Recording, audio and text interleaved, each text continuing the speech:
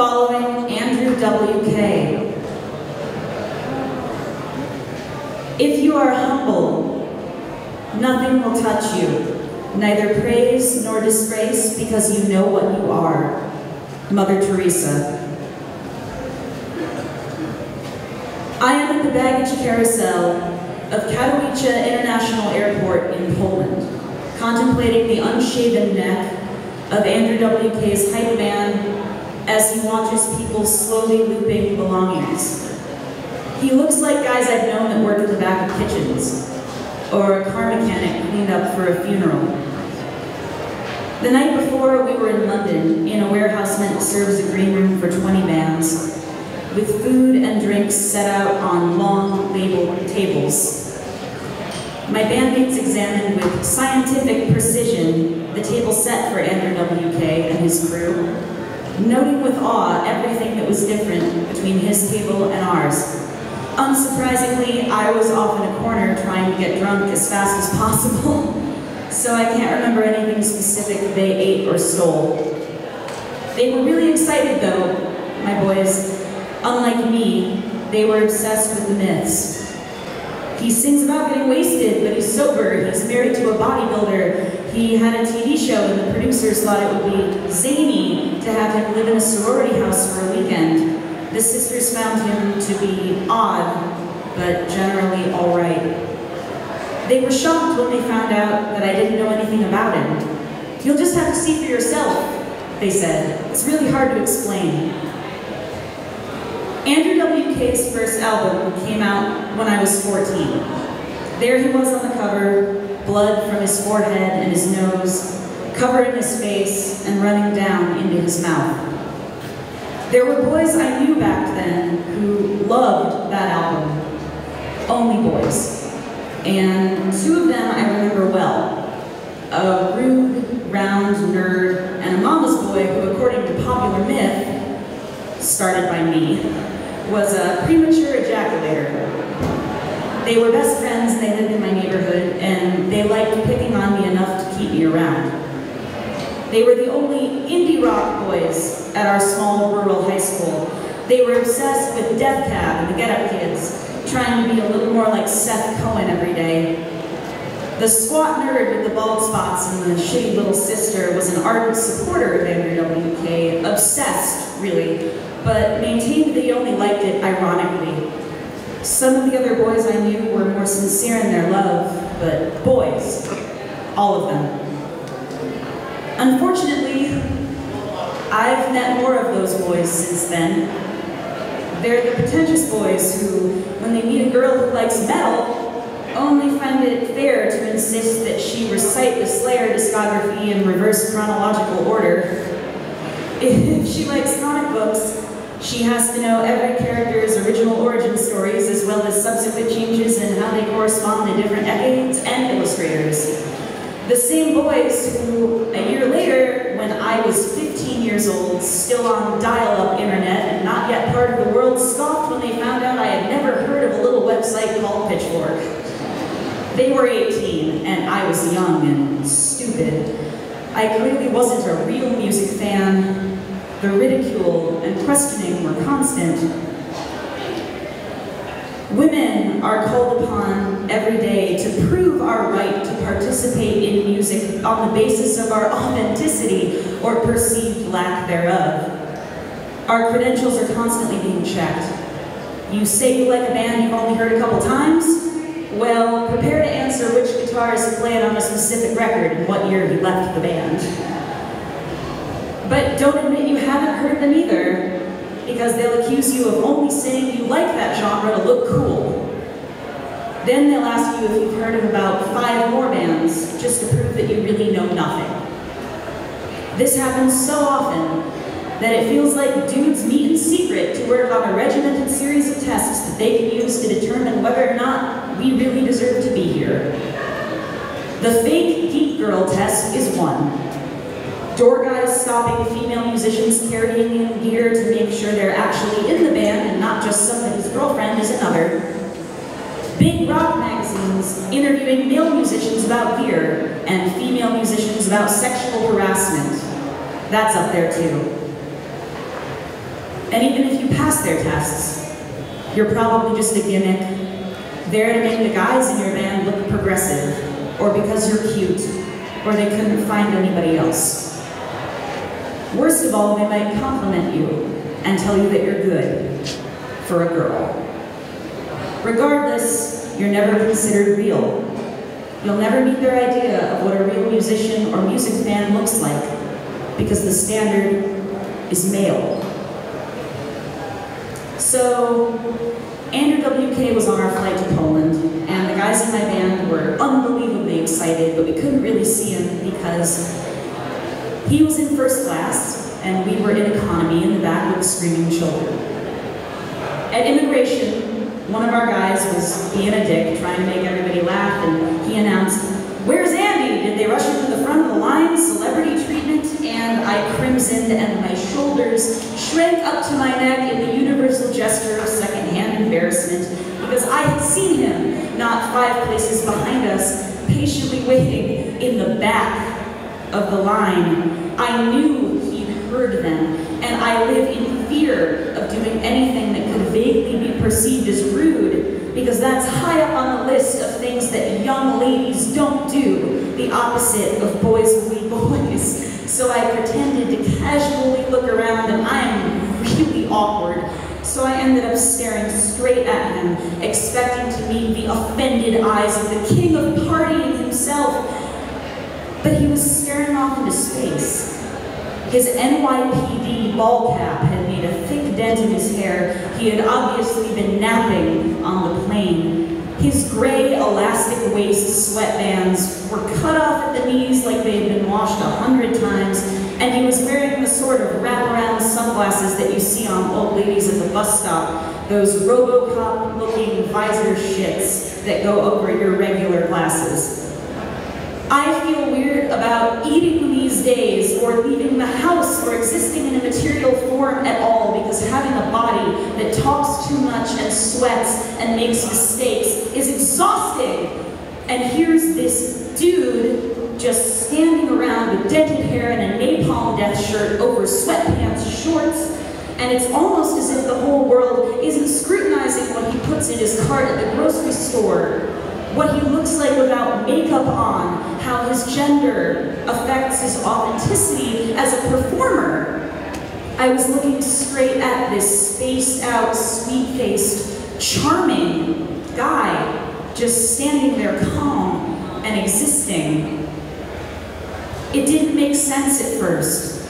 The only people I'd known who liked his music, which at that point I had never heard and knew nothing about, were those sensitive indie boys who idolized Andrew WK because they believed him to be the comically outsized personification of the base, doodly desires they claimed they had somehow managed to suppress.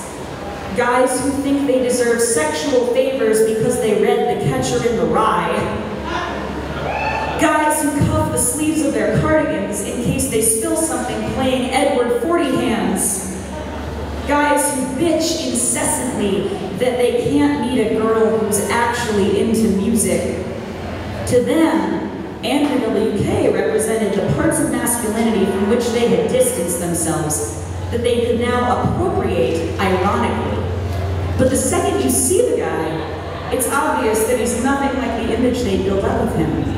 I was perplexed, and I vowed to investigate, which brings us forward a few hours to 4 o'clock p.m. on a 95-degree day in Katowice, Poland, as Andrew WK is sprinting past me in a skin-tight white shirt and jeans onto a giant festival stage illuminated with rainbow strobe lights and heavy with fake fog.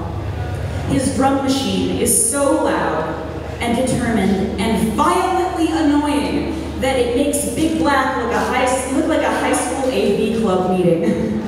And his hype man was running laps around him, all for the amusement of maybe 1,000 teenagers that were going absolutely ballistic.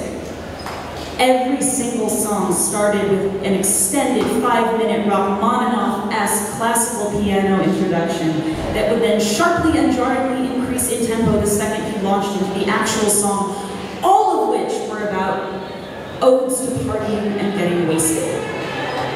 He leapt into the air and headbanged to every single song, hair in his eyes, while bashing out these meticulous five-finger chords with the skill and determination of Jerry Lee Lewis. He addressed the audience directly and reminded them, "We are not musicians, this is our show. We are performers." I wrote that one down to use later. It started to pour rain. He played a New Year's Eve theme song that began with him making the audience count backwards from 100 before screaming, "Happy New Year!" It was August 2nd. He ran through a really uncomfortable rap song doing synchronized choreography with his hype man, and then it was over. He played for an hour straight. As they finished their performance and came running off stage, his face instantly deflated and went back to that quiet, contemplative look that I had seen in the airport. One of my bandmates was grinning ear to ear, as amazed as I was at what he had seen, and he stuck out his hand for a high five, and Andrew, who had probably recognized him as being the asshole in the airport, blew him off completely. I was possessed. I was in love. It was the most intense performance I had ever seen, and that night I pulled up in my hotel room and read everything I could find. Here I thought this guy was the patron saint of butt metal and keg parties, whose genuine positivity and desire to shut off brains in the name of fun had been co-opted by pretentious music snobs who were basically making fun of him. And here I find that he's a classical, university-trained pianist who had begun studying at the age of 5. He spent his adolescence playing noise and experimental music and later played at Current 93 in Boredoms. He was a motivational speaker at a Brony convention, lecturing about positivity and the good, healthy community surrounding a creepy, reprehensible, and disgusting fandom known for appropriating and sexualizing a cartoon made for little girls. He'd had multiple TV shows, written advice columns in international newspapers. There's nothing this guy hadn't done, and he wasn't a moron. He was really talented, and probably a genius. But the facts still weren't lining up. I couldn't find a logical bridge between the happy guy that I was reading about, the guy that I had seen on stage, the guy who had accomplished all of these incredible and strange things, and the mellow, almost morose guy that I had seen in the airport. Some people went totally nuts when they found out that Lana Del Rey was at least partially an industry construct.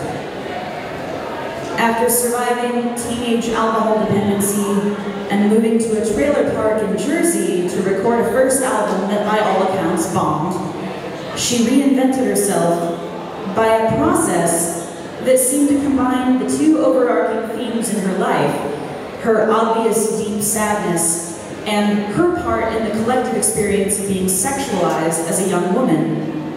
And when it worked, good for her, she put in many years of very hard work.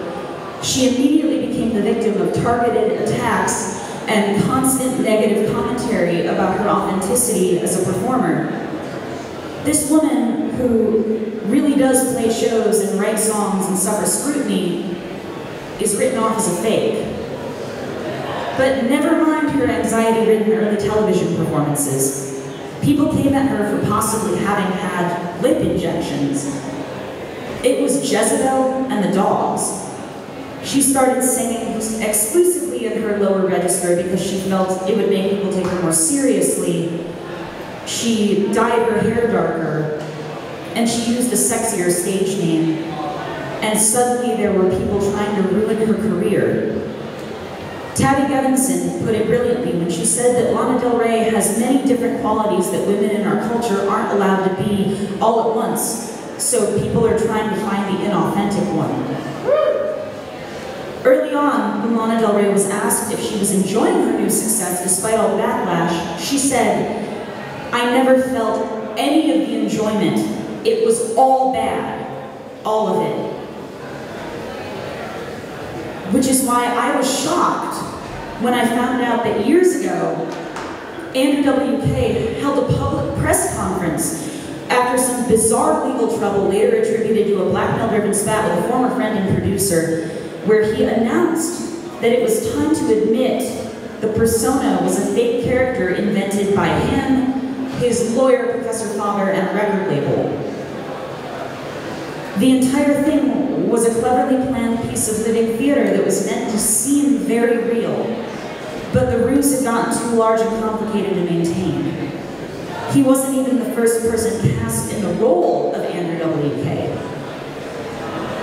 But unlike Lana Del Rey, he's granted not only leeway, but an entirely new cultural importance. I have read a dozen websites dedicated to exposing Andrew W.K. as an innocent pawn of the Masons or the Illuminati, calling him the kidnapped victim of a decade-long government mind control plot. There are semi-scholarly articles debating whether the man, the persona, or the music is the real art of Andrew W.K. Concept piece. Fans gather on forums to compare pictures from shows in different countries, trying to determine if it's the same Andrew on stage every night. And it's twisted that people only seem to love the idea of him more after the truth came out, because the truth is so much more interesting. He's fearless, talented, he has a dark, theoretical, and critical mind.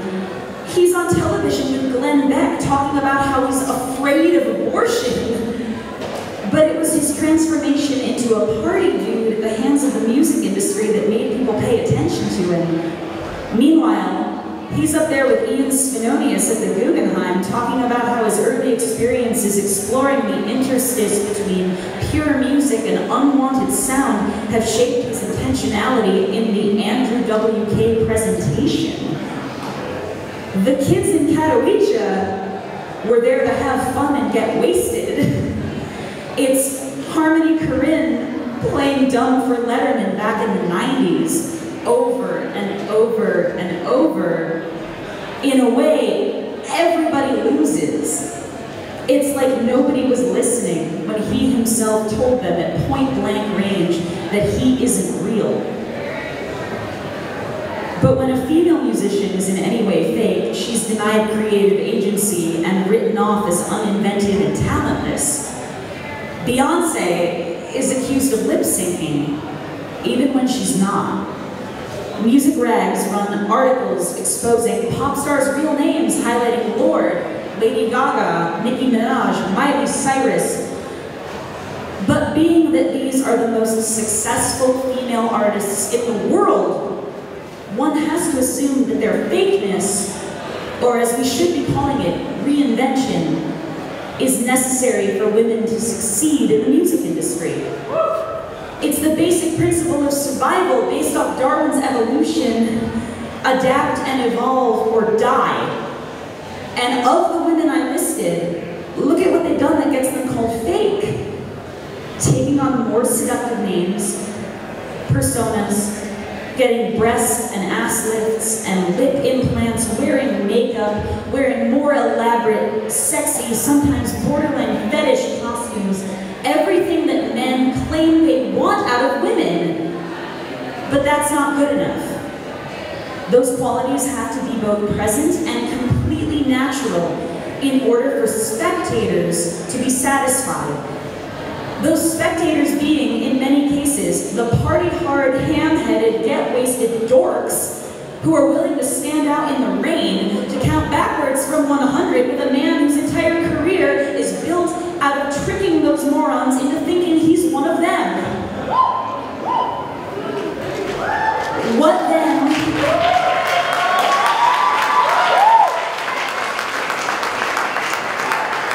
What then for Andrew? Not Andrew W.K., but Andrew, the person, who confuses the hell out of me, who I'll probably never be lucky enough to see again, who, if he ever finds out about this, will probably file for a restraining order, who seemingly receives nothing but support for being a complete fake. as talented a musician as I've ever seen, but who must be affected by the pressures of maintaining this persona as any other performer. If he permanently gave up code switching and explored the space between the keg party and the Guggenheim, if he decided to perform as himself.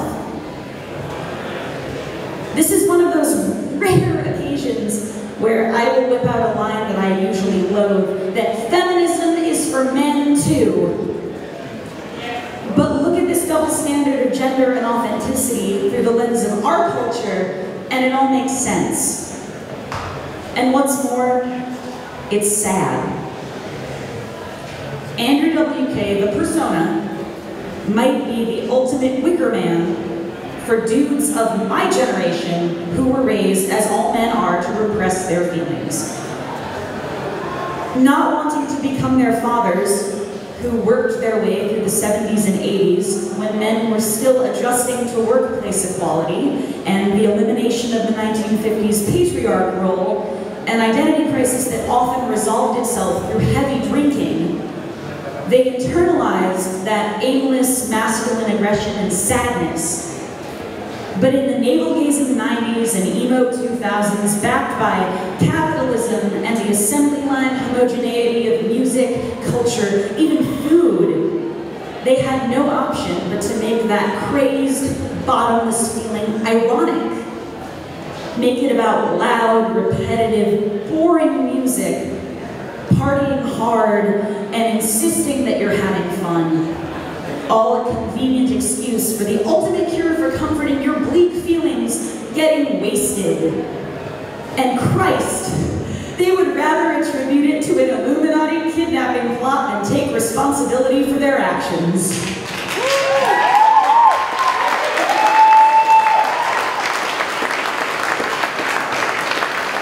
After a month of thinking about the bizarre truth inherent here, that real women with fake names are somehow considered exponentially less authentic than completely fake men harboring a real, hidden sadness, I've come to one conclusion, that the cult of personality surrounding artists exists because of an unfeeling world that loves nothing more than breaking down sensitive and talented people.